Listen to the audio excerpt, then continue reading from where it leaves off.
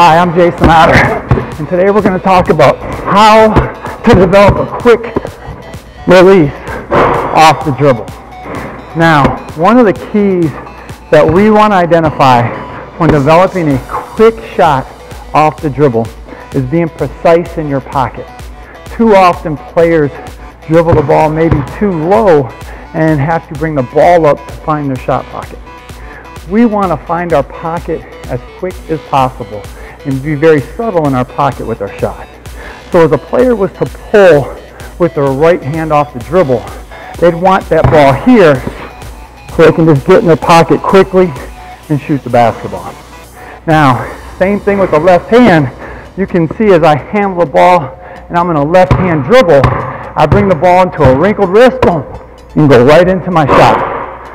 That alone will help speed your shot up off the dribble. Let's get after it.